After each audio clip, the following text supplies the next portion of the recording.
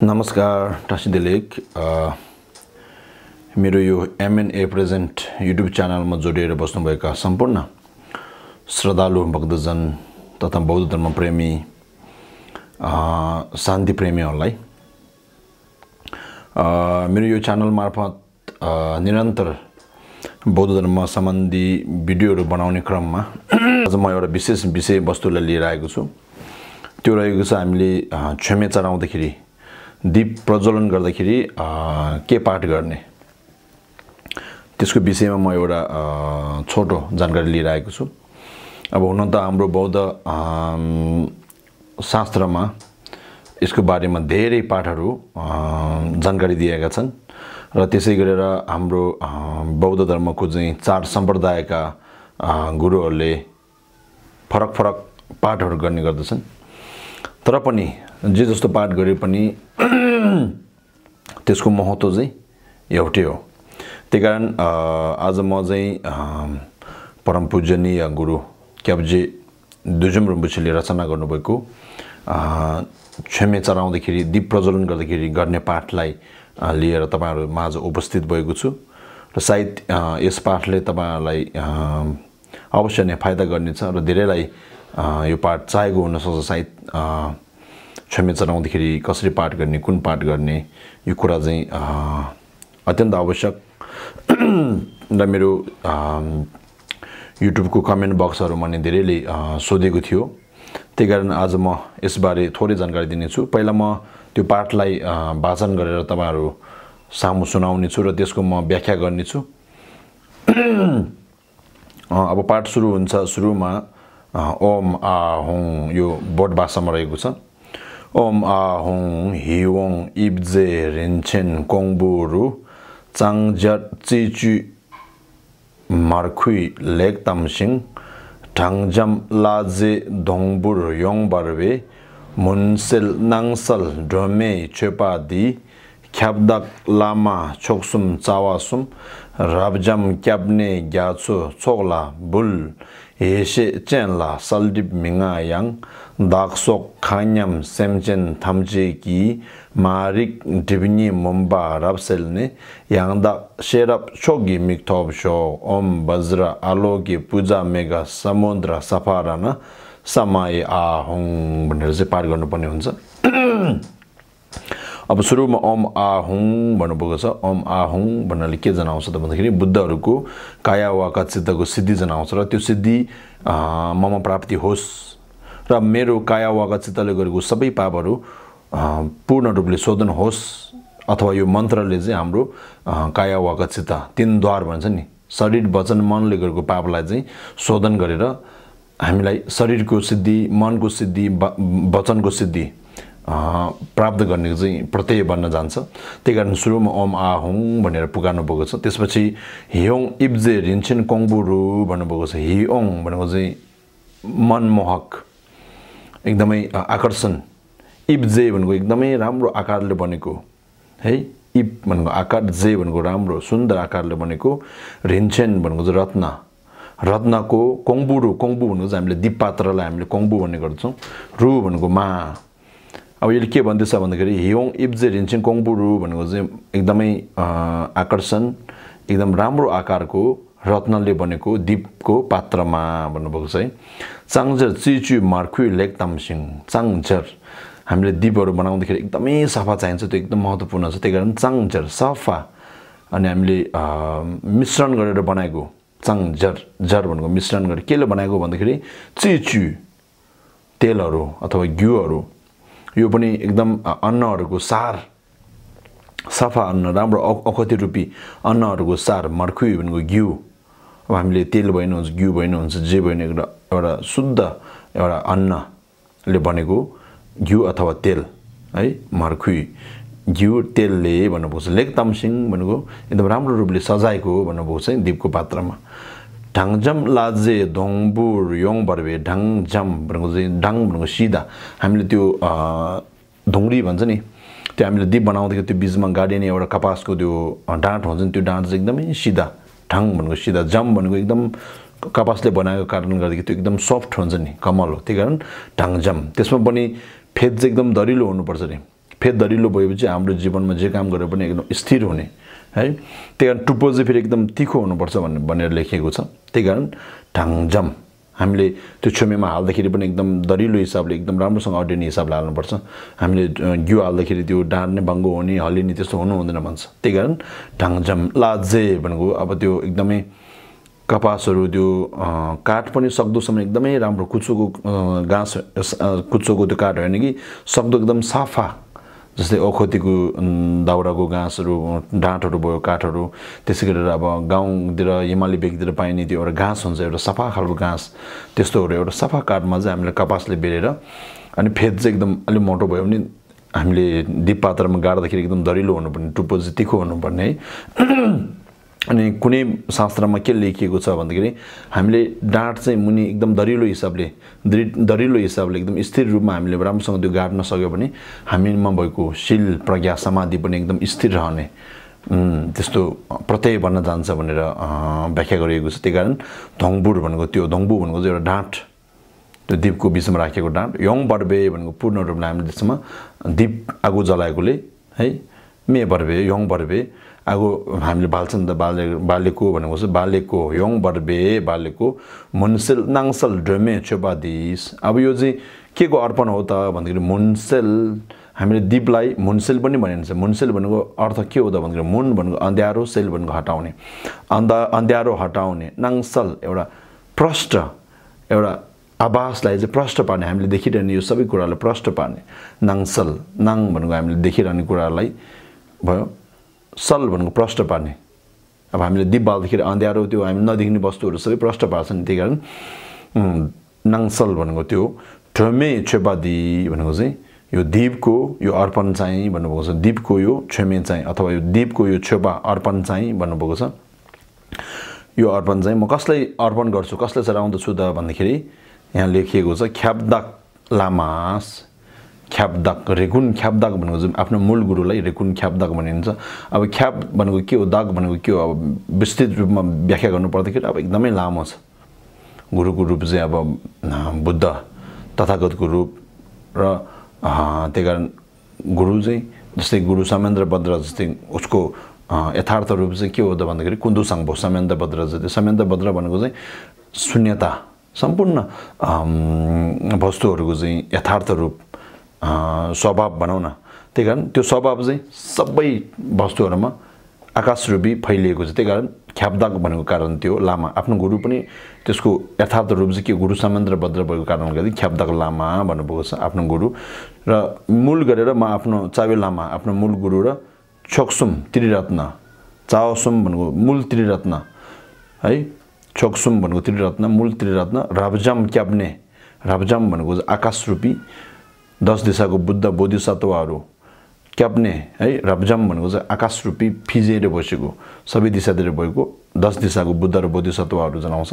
क्याप्ने भनेको चाहिँ सबै शरणार्थहरूलाई घ्याचो, शरणार्थहरू के हो भन्दाखेरि समुद्र रूपी, छोक भनेको धेरै सङ्ग्रह है, छोक्ला सङ्ग्रहहरूलाई म चढाउँदछु भने चाहिँ बुल्स।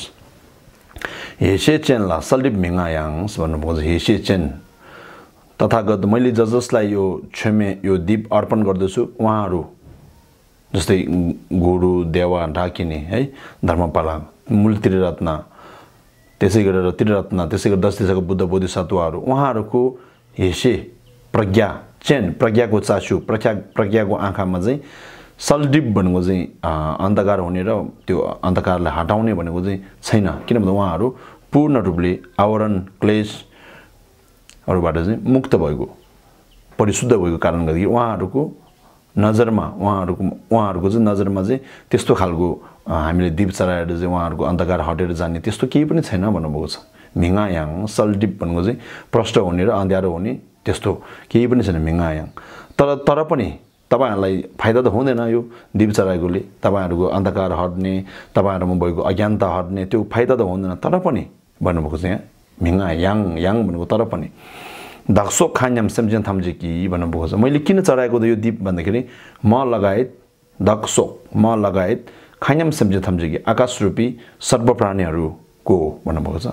अब सर्व प्राणीहरुको लागि सबै हामी महायानी भएको कारणले गर्दाखेरि सानो ठुलो जे जस्तो पुण्य हामीले आर्जन गरे पनि हाम्रो भावना भनौँ न, एउटा हाम्रो सङ्कल्प चाहिँ सधैँ आकाशरूपी मातापिता हुन त अब यो संसारको सबै प्राणीहरू आफ्नो मातापिता नगरेको एउटै छैन, कुनै न कुनै जुनीमा चाहिँ पक्कै पनि तिनीहरूले हाम्रो मातापिता गरेको छ, उनीहरूको गुण तिर्नुपर्छ। त्यही कारण हामीले जहिले पनि यो संसारको सबै प्राणीहरूलाई माया करुणा गर्नुपर्छ।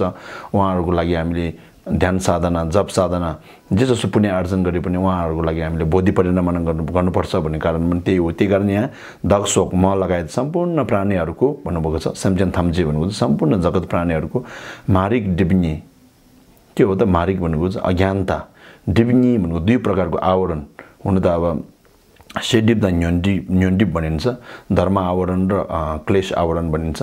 धर्म आवरणले चाहिँ के गर्छ त भन्दाखेरि हामीले सम्यक समबुद्धिको ज्ञान प्राप्ति गर्नुको लागि त्यसले बाधा पुर्याउँछ। त्यही कारण त्यसपछि क्लेश आवरणले के गर्छ भन्दाखेरि हामीले सद्गतिमा जुनी पाउनुको लागि है भनिन्छ नि बोट भाषाबाट थरपद थम्जी खेम्बालाई बढ्दो चेपा भनिन्छ नि, दुई प्रकारको आवरण हो। यो आवरणको अन्धकार, यो आवरण रब सेल्ने भनेको पूर्ण रूपले शोधन भएर मैले यो दीप चढाएको फलले याङ्दा सेटअप चोकी मिक थोप्छो भन्नुपर्छ। मन लगायत संसारको सम्पूर्ण प्राणीहरूलाई चाहिँ याङ्दक सम्यक सम्बोधिको ज्ञान अथवा याङ्दक भनेको सम्यक, सेटअप भनेको प्रज्ञाको, छोकी सर्वश्रेष्ठ प्रज्ञाको चाहिँ मिक भनेको आँखा चाचु, प्रज्ञाको चाचु थोप्छो प्राप्ति होस् भनेर चाहिँ हामीले यसरी प्रार्थना गरेको हुन्छौँ। तपाईँहरूले पनि प्रार्थना गर्दाखेरि यो पाठ वाचन गर्नुहुन्छ तर यसको अर्थ थाहा नपाएको हुनसक्छ। त्यही कारण यो पाठले चाहिँ भन्न खोजेको मूल अर्थ के हो त भन्दाखेरि यही हो।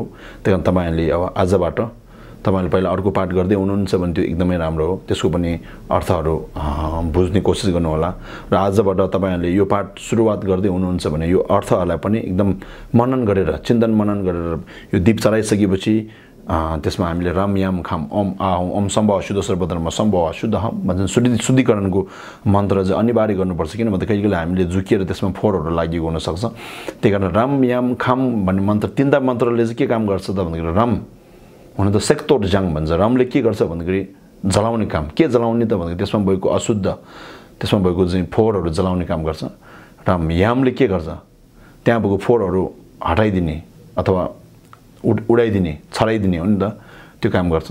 खामले जाङ शुद्ध पारिदिने, त्यहाँ भएको फोहोरहरू सबै शुद्ध पार्ने। त्यही कारण हामीले छप भनेको तपाईँहरूले अब ट्री भयो भने एकदम राम्रो, त्यो नभएको खण्ड भने एउटा शुद्ध पानी चाहिँ राखेर कलशमा राखेर कलशको त्यहाँ लिएर अनि राम याम खम ओम सम्भव शुद्ध सर्वधर्म सम्भव शुद्ध हम भनेर चाहिँ त्यो शुद्ध पार्ने एउटा मन्त्र वाचन गरेर यो पाठ गर्नु। त्यसपछि तपाईँहरूले यो पाठ गरिसकेपछि अन्त्यमा त्यसपछि याङ्दा सेटअप चोकी मिक्थोप सो भनेपछि ओम श्रव तथा गत सपरिवार आलोग्य पूजा मेघ समुद्र सपरान समय आहौँ भने पनि हुन्छ। ओम व्यञ्जन आलोग्य समुद्र सपरान समय आहौँ भन्ने पनि हुन्छ। यो के हो भन्दाखेरि हामीले एउटा दीप मात्रै चलाए पनि मनले के भावना, चित्तले के भावना गर्नुपर्छ भन्दाखेरि कुनै पाठमा व्याख्या गरिएको छ कि यो एउटा सानो पात्र होइन कि यो एउटा समुद्र, यो पात्रको घिउ तेलहरू सबै समुद्र जस्तै ठुलो, त्यो बिचमा भएको डाँट पनि एउटा रिग्याल भुटेर भनिन्छ नि, मर्मिनी तोङसुम तोङ छेम्पो चाम्दो योर्चिक है मर्खुनी थाई ग्यासो चाम्दो योर्चिक भनेर हामीले प्रार्थना गर्छ नि मनभित्र। अनि धोङबुनी रि ग्यालबोरी रप चाम्दो योर्चिक त्यहाँ चलाएको हामीले जुन मार्मीको दीपको बिचमा रहेको डाँट पनि सुमेरु पर्वत जतिकै ठुलो, त्यसमा भावना गरेर चलाउनु पर्ने हुन्छ। र साङ्गे रेरे गीतलाई मार्मे रेरे फुलबाट योर्चिक भनेको जस्तो एउटा अब यो संसारमा रहेको 10 दिशाको सम्पूर्ण बुद्ध बोधिसत्वहरू सबैको अगाडि एउटा दीप चाहिँ मैले अर्पण गर्दछु भनेर चाहिँ हामीले चित्तले त्यसरी भावना गरेर चलाउँदाखेरि हाम्रो पुण्यको कार्य सानै भए पनि हाम्रो मन, हाम्रो भावना चाहिँ एकदम ठुलो सर्वश्रेष्ठ भएको कारणले गर्दाखेरि अनि हामीले पुण्य पनि एकदमै धेरै, यो भनेको हाम्रो कौशल्य उपाय युक्त बुद्धले हामीले दिनुभएको एउटा उपाय, पुण्य कमाउने एउटा पुण्य आर्जन गर्ने एउटा उपाय हो। सबैभन्दा ठुलो पुण्य कमाउने उपाय भनेको नि मनबाट हुने हो। किन भन्दा हामीले मनबाट रचना गरेर चलाउँदाखेरि त्यसमा कन्जुसाईको चाहिँ मैलो लागेको हुँदैन। त्यही कारण उनीहरूले पनि अवश्य पाउँछ। किन भन्दाखेरि लाङाक छाग्या तेङेन्जिन भन्छ नि, हामीले गरेको लाङाक तेङेन्जिन पनि भनिन्छ। देवगनको शक्ति वृद्धि अनि हाम्रो मन्त्रको शक्ति र हाम्रो समाधिको शक्तिले चाहिँ त्यसरी प्रत्यक्ष हामीले जे भावना गरेर साधना गरेको हुन्छ त्यो प्रत्यक्ष पुग्ने कारण गर्दाखेरि, त्यही कारण हामी सबैले त्यसरी लास्टमा अनि ओम सर्व तथागत सपरिवार अर्गम आलोक्य पूजामेका समुद्र सपरान समय आहौँ भनेर चढाउँदै हुनुहुन्छ। त्यो के भनेको के हो भन्दाखेरि तथागतको बुद्ध र बोधिसत्वहरू सबै परिवारलाई चाहिँ म आलोक्य भनेको चाहिँ दीपको अर्पण गर्दछु, दीप अर्पण गर्दछु भनेर चाहिँ हामीले प्रार्थना गरेको। यो लामो पाठ गर्न नसके पनि तपाईँहरूले ओम सर्व तथागत सपरिवार आलोक्य पूजामेका समुद्र सपरान समय आहौँ भनेर मात्रै पाठ गर्दा पनि हुन्छ। अब दीपको महत्त्व मैले पहिला पनि भिडियो बनाइसकेको छु। त्यसमा अनुशंसा, दीप चढाएको अनुशंसाहरू, दीप चढाएको फलहरू सबै त्यसमा छ। तपाईँहरूले मेरो युट्युब च्यानलको भिडियो लिस्टमा गएर हेर्न सकिनेछ। अनि अब मेन मर्मे भनिन्छ नि बोर्ड भाषाबाट। मर्मे भनेको के हो भन्दा मर भनेको त यु भयो, मे भनेको चाहिँ आगो। अनि मर्मे चढाउनुको मूल महत्त्व के हो भन्दाखेरि जसरी चाहिँ हामीले अँध्यारो ठाउँमा चाहिँ हामीले दीप बालेर जुन अन्धकारलाई हटाएर त्यहाँ भएको वस्तुहरूलाई प्रष्ट पार्छौँ, त्यसरी नै त्यो दीप चढाएकोले फलले हाम्रो मनमा भएको क्लेश आवरण, हाम्रो नराम्रो कर्महरू, पहिला जुनैदेखि भएको नराम्रो पाप कुकर्महरू सबै परिशुद्ध भएर जाने र हामीमा भएको अज्ञानता सबै परिशुद्ध भएर अनि हामीलाई हाम्रो प्रज्ञाको वृद्धि भएर अनि अन्त्यमा गएर हामीले सम्यक सम्बोधिको ज्ञान प्राप्ति हुने त्यस्तो प्रत्यय बन्ने छ। र हाम्रो शास्त्रहरूमा पनि जस्तै नरकंशाहरूभित्र पनि सबैभन्दा ठुलो क्षमा याचना भनेको तपाईँले दीप बालेर क्षमा याचना गर्नु भन्नुभएको छ। त्यो सबैभन्दा ठुलो क्षमा याचना। त्यही कारण तपाईँहरू पनि तीर्थयात्रा गर्दाखेरि हो जहाँ भए पनि दीपलाई बालेर त्यसरी अहिले जुन कामना गर्नुभएको छ त्यो कामना गर्ने, बुद्धहरूलाई चढाएको सम्झिने र आफूमा भएको अहिले मात्रै होइन हामीले असङ्ख्य कल्प अनादिकालदेखि हामीले जुन धेरै जुनी लिइसकेको छ त्यति बेला जुन जुनी पनि हामीले पाप भनेको गरिरहेको हुन्छ हामीले थाहा नपाएर हैन, अथवा हाम्रो कर्मको हाम्रो वासनाको बलले गर्दाखेरि हामीले नचाहँदा पनि हामीबाट गल्ती त्रुटिहरू भइरहेको हुन्छ। त्यो सबै हामीले जबसम्म हामीले त्यो त्रुटि गल्ती भएको छ, हामीसँग नराम्रो कर्म सञ्चय भएको छ, त्यो कर्महरूलाई हामीले जबसम्म परिशुद्ध गर्दैन, जबसम्म हामीले क्षमा याचना गर्दैन, त्यो कर्मको फल निश्चित रूपमा हामीले भोग्नुपर्ने कारणले गर्दाखेरि सबैजनाले यसरी दीप प्रज्वलन गर्ने, सधैँ जप भावना गर्ने, तीर्थयात्रा गर्ने, त्यसरी पुण्य आर्जन गरेर है आफ्नो मनमा भएको क्लेश आवरण नराम्रो कुकर्महरूलाई परिशुद्ध पार्दै जानु होला भनेर म जानकारी दिन चाहन्छु। र दीपको मूल महत्त्व चाहिँ जसरी हामीले बाहिर हामीले आफैले हेर्दाखेरि पनि अँध्यारो कोठामा एउटा दीप बाल्यो भने त्यो उज्यालो भएको जस्तै अँध्यारो हाम्रो मनमा भएको अँध्यारो, त्यो अँध्यारो भनेको के हो, हाम्रो मनमा भएको अज्ञानताले गर्दाखेरि नै हामी यो संसारको भवचक्र सुरु भएको मार्गपा अज्ञानताले गर्दाखेरि नै हामीबाट धेरै पापहरू कुकर्महरू अज्ञानताबाट नै हामीमा भएको क्लेश हैन पञ्च बीचहरू सबै त्यसरी उत्पत्ति भएको। त्यही कारण हामीले त्यसरी दीप चढायो भने त्यसको महत्त्व भनेको हाम्रो मनमा भएको अन्धकार आवरण क्लेश सबै परिशुद्ध हुने हो। त्यही कारण दीप मात्रै होइन, तपाईँहरूले यो बत्तीको इलेक्ट्रोनिकको एउटा प्रकाश दिने दीपहरू त्यस्तो चढाए पनि हुन्छ, त्यो फरक पर्दैन। त्यही कारण तर विशेष गरेर हामीले यो दीप चढाउँदाखेरि पनि केमा ध्यान पुर्याउनु पर्छ भन्दाखेरि त्यहाँ चाहिँ धेरै किराहरू आइरहेको हुन्छ, किराहरू मर्छ। त्यो किराहरू किन आएको भन्दाखेरि त्यो छेमेमा जुन आगो हुन्छ त्यो आगो चाहिँ उनीहरूले एकदम राम्रो फुल देख्छ अरे, जस्तै पुतलीहरू आउँछन् त्यो फुल देखेर उनीहरू त्यो फुलमा मोहले गर्दाखेरि त्यो फुलप्रति भएको अशक्तिले गर्दाखेरि त्यो फुलमा आउँदाखेरि आफ्नो प्राण गएको हुन्छ। त्यही कारण तिनीहरूलाई पनि हामीले मध्यनजर गरेर अब अहिले हिउँदोको बेलामा चाहिँ अब खासै प्राणीहरू हुँदैन त्यो मर्ने, तर बर्खाको समयमा चाहिँ तपाईँहरूले अलिकति बाहिरबाट कसरी त्यसलाई प्रोटेक्ट गर्न सकिन्छ किराहरू नपस्नको लागि त्यस्तो पनि ध्यान पुर्याएर चाहिँ दीप चढाउनु पर्ने हुन्छ। र हामीले त्यसमा ध्यान पुर्याएन भने हामीले एउटा दीप चढाए पनि 100वटा प्राणीहरूको प्राण गएको हुन्छ, त्यसमा पनि धेरै पापहरू छ। त्यही कारण त्यसमा पनि हामीले विशेष ध्यान पुर्याएर अनि त्यसरी दीप प्रज्वलन चाहिँ सधैँ साधना गर्नुहोला। र आफ्नो घरतिर पनि अलिकति दीपहरू बाल्दाखेरि अलिक सुरक्षित ठाउँमा राख्ने दीपलाई, अनि हावा नआउने ठाउँमा राख्नुपर्ने हुन्छ। किन भन्दा कतिवटा ठाउँमा चाहिँ दीप बाल्दाखेरि त्यो आगोहरू यताउता हावाले हल्लाउने, त्यो दीप राम्रो ठाउँमा नपर्दाखेरि त्यो दीप लडेर त्यो आगोले गर्दा आगो लागि भएको त्यस्तोहरू पनि धेरै ठाउँमा त्यस्तो घटनाहरू घटिरहेको हुन्छ। र त्यही कारण अलिक सजग भएर अलिकति होसियार भएर अलिक राम्रोसँग त्यसरी दीप प्रज्वलनको साधना गर्नु होला भन्दै आज मेरो यो छोटो भिडियोबाट म बिदा चाहन्छु।